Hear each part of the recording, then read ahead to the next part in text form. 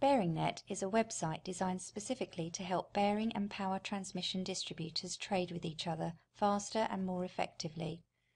The site is exclusively available to bearing distributors. If you are an end user or bearing consumer, then you need to contact your local bearing distributor who can access BearingNet. By the end of this tutorial, you will know about the basic search function of BearingNet. You will be able to locate obsolete, special and hard to find bearings. Over 7 million lines of inventory means you can always find the part you need. So let's show you how it works. Firstly, log on to BearingNet with your username and password.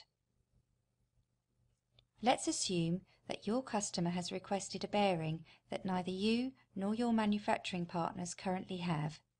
This is where BearingNet comes in very useful. Type the part you are looking for into the search box. I am looking for a UCT 316 and click OK. You are then presented with the search results screen.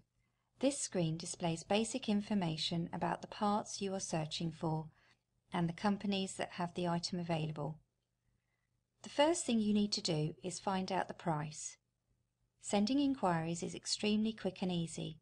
Simply tick the boxes next to the parts you want to inquire about, and then in the inquiry box fill in the quantity, delivery terms and any additional notes you want to include. You can also look at the basic information about the stockist to learn more before you buy from them. Just click on the company's name to view their company's details page. All trade done via BearingNet is conducted directly between the bearing distributors. BearingNet does not charge any commission on any of the sales you make through BearingNet. So let's try a couple more examples. I also need an HM 515745. Change the search criteria and click OK to get your new set of search results. You will see on the search results page that they are split by region.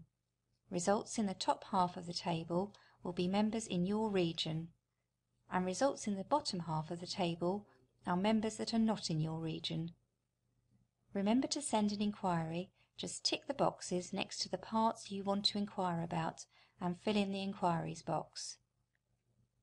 As well as the bearings I have searched for, I also need a sprocket.